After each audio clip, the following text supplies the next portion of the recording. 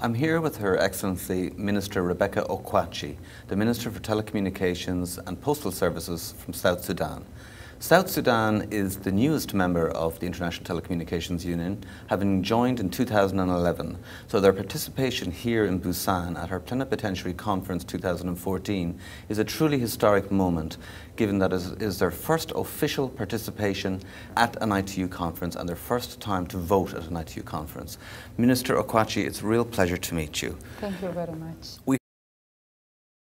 We heard in your policy statement that you've so eloquently delivered to the plenary hall about your national rollout of broadband. Can you please tell us about how you're progressing on the ground and what are your hopes for the future? Thank you very much for this, and we are so glad to be part of this conference, PP14. Yes, broadband, of course, we know in the ICT sector is a very, very important issue at the moment. South Sudan, as you know, had no real infrastructure, especially in terms of broadband. So now that we are moving together with the entire world, it has become very important for us to focus on having broadband that will help us also to connect very well. We are working very hard on some strategies. We have a very big committee that's working very hard to have our strategies very clear. But at the same time, we are also looking at the fiber optic, which is now, you know, in the ICT world is quick. You can connect very easily. It can help you also with the content and helps you with the internet. So we have planned very well. And we now want to be connected through the eastern part of Africa, that is through Kenya, through Uganda. And also, there is a link also that is possible to the north, to Sudan. So we now have signed an MOU with the Ministry of Transport, where we have started with the planning on connecting from Juba, the capital city, to Nadapal, that is on the border with Kenya. And our planning also to go through Nimule, one of our towns, where there is a highway to Uganda in the south. It's also progressing, and we have thought very clearly about how to go towards the north, because there is also a link over there. So we are expeditiously following up that, and we have given a promise to the people of South Sudan that by next year we must be somewhere ahead to realize that goal.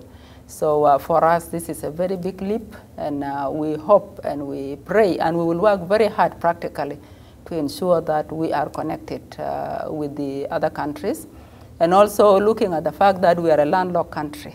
We don't want to be landlocked when we are connected by the fiber optic. So this is something which is advanced, and we will see the realization very soon. It sounds like an incredible amount of progress, and congratulations on that in such a short space of time.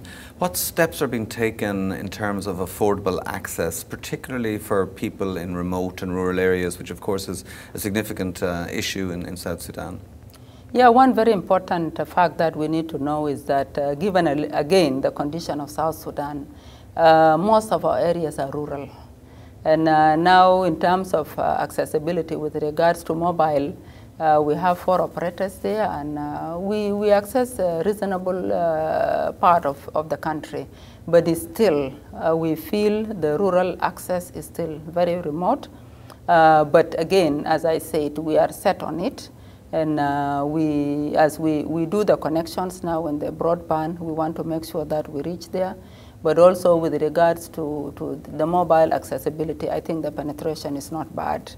We are also planning with our new regulator now. We told him we are not going to rest on the chair. We are going to run.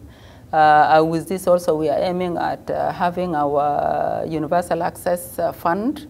We want to move very quick on it, and that will help us to get some funds, which is reasonably okay, to allow us to have the rural areas accessed. We have also some internet connections, which is not very bad. We have about 7 internet providers. 3 of them are very active, and they have also reached to some good areas of South Sudan. But then again, as I say, the rural access is very important, and this is the next stage that we'll concentrate on much more when the regulatory body is now in motion. With such development of the market and with so many projects underway, you will need a strong regulatory framework. What steps are being taken in that direction? This has actually been my good news to the PP14. I met with many of my colleagues in Abuja a year ago, just 2 months I was in office. And when I asked them, you know, what do you advise me? They told me, look, have a regulatory body in place and have a good regulatory body and start with very good foundation. This is a message I took from many of my colleagues attending this conference. And in 1 year, we are back to inform everybody that now we have established our regulatory body. I really want to take this opportunity to thank the ITU and much more the outgoing Secretary General with his team. All of them supported us by giving us some experts to help me select the Director General for the regulatory body, the National Communications Authority of South Sudan. And in a very short period of time, we had a very good panel that worked transparently to ensure that there is good selection. I had very good 3 of them, and out of them we selected 1. Now that person is in office, and he's also with us here, is Dr. Lado Wani. And now we are in motion. I told him also, you will not rest. There is a lot to be done, including some of the items you have mentioned. So for us, this is good news. It is a leap within 1 year, and he's already there. So I think in a short period of time, we'll see. Now there are a lot of issues the regulator has to fix. But then it will actually make life easier for us because as a ministry, we have been acting as a regulator. And we're combining the regulatory work plus policy work. It has not been easy. Now that we'll divide the job, I believe we'll move very quickly. And the regulatory body is autonomous. We made sure it is autonomous, but we must cooperate and work in harmony for the sake of delivering services to the people of South Sudan who badly need it at the moment. And with regards to the people and the users themselves, we learned from your policy statement that you've also in parallel put in place a computer literacy program. It would be very interesting to hear more about that.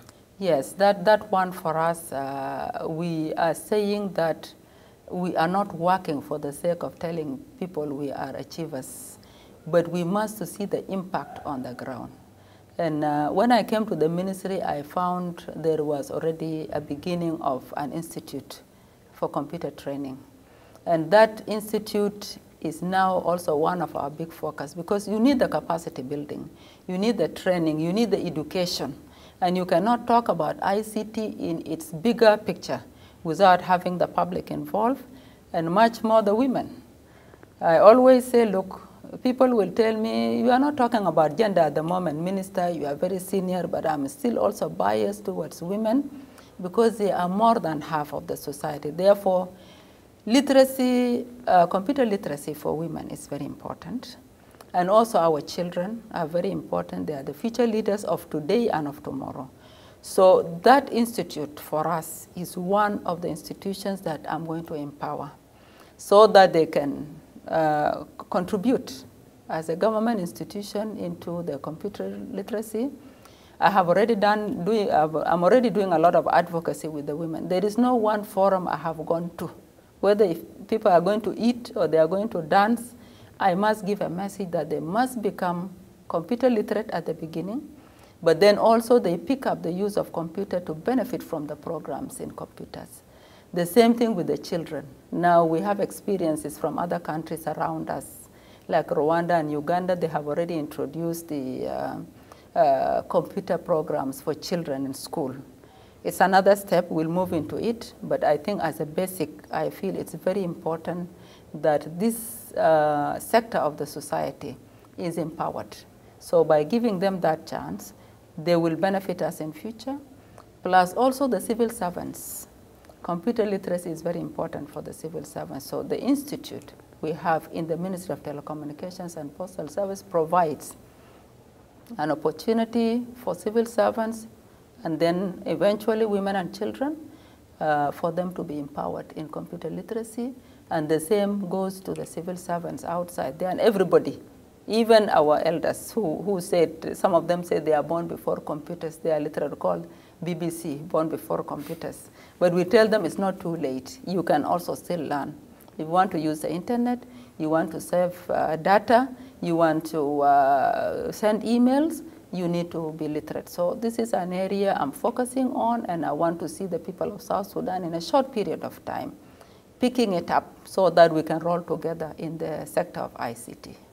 Minister, thank you very much for sharing this very exciting story with us today. I'm sure we'll be tuning in regularly over the next years to update on all the progress that's happening in South Sudan. So Minister Rebecca Okwaci, Minister of Telecommunications, South Sudan, thank you very much. Thank you very much, and please keep on tracking us so that we live true to our expectations and the promises we do to our people for the development of South Sudan.